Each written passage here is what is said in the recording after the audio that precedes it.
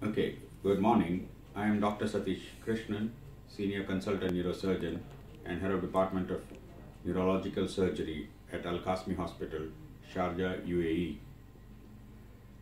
Once I had finished medical school, by the time I was finishing medical school, I had already made up my mind to take up surgical subspecialty. And once I had made up my mind to take up surgical subspecialty, after I did my 2 years of general surgery, neurosurgery followed suit. Why neurosurgery is a question that people would ask. My question is, why not neurosurgery?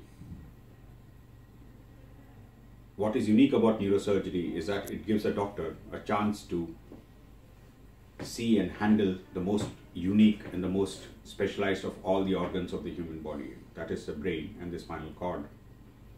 There is no other specialty which would give you a chance to peek into the brain and to see it live time and to try and overcome the challenges, overcome the diseases that afflict the brain and try to pull back patients from the brink of death.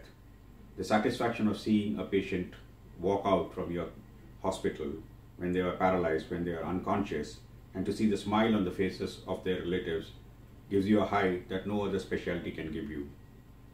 What is challenging about neurosurgery is that on a daily basis you are seeing patients who are afflicted with problems of the brain which are lethal and life-threatening.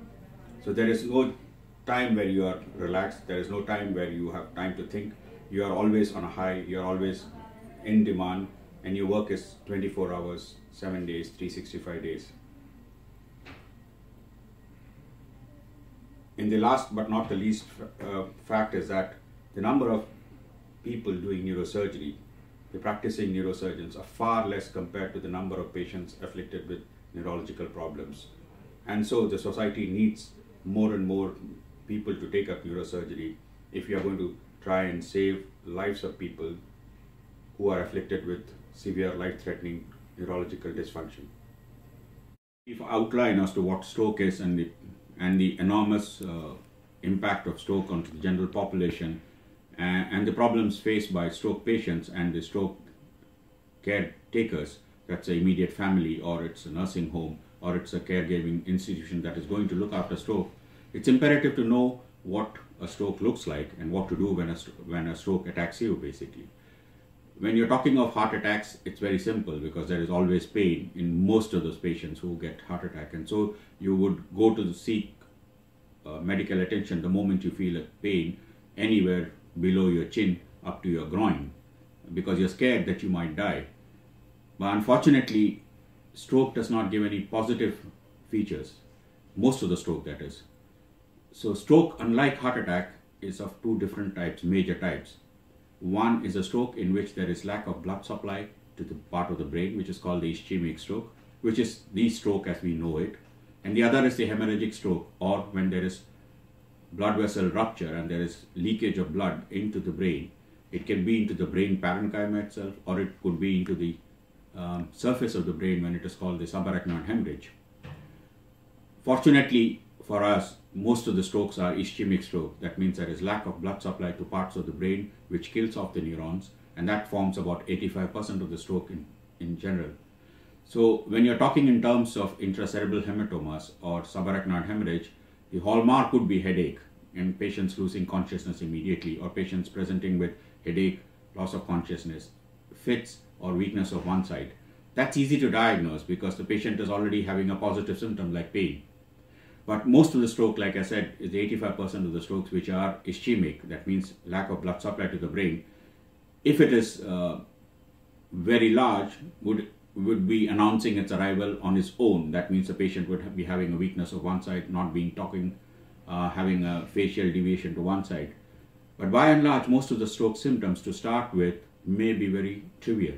That means the patient may be just not talking to you when you're talking and there's a flow of the speech gets arrested, or may not be able to talk, or you find that the patient is doing some fine objects, some fine work with the hand, and the pen drops down. There is mild weakness of the hand, there is mild weakness while walking, there is unsteadiness of the gait, there is a droop of the angle of the mouth to one side, there is deviation of the eyes to either side, there is clumsiness of the hand. These are the milder symptoms that you get when you get a stroke. And if you diagnose that you are going to get a stroke by taking cognizance of these, already now the second or the third most common killer after cardiac diseases and cancer, according to most of the studies. Some studies even put it as the second most common killer. But by 2020, stroke is set to overtake both these illnesses and become the #1 killer. As of now, stroke is the one disease that causes the maximum morbidity. That means it gives rise to patients who are completely dependent on their caretakers for their day-to-day existence. So the amount of money that is spent on stroke survivors is the maximum in the world. But compared to the burden of stroke people in the world, the number of organizations dealing with stroke and dissipation of stroke materials to the common public are much less when compared to cardiac illnesses or to cancer. Having said that, the world has taken cognizance of the fact that stroke is a major killer and a major morbidity producing illness. And in the last decade in America was declared as the decade of the brain. So there has been a forward thinking on stroke, but a lot more needs to be done. So we need to dissipate this information about stroke being a major killer and stroke being a major cause of morbidity to the general population. This can start by programs being started in the schools itself, on TVs, regular TV shows which will highlight the importance of stroke, the burden of stroke onto the society, in the print media by having regular discourses, regular features that are published in the print media to dissipate knowledge about stroke and how we can prevent stroke and what needs to be done for stroke. So in this program that my nephew is undertaking, we hope that the general population or the local population in the area where they live, more awareness for stroke is given into the schools and into the general population.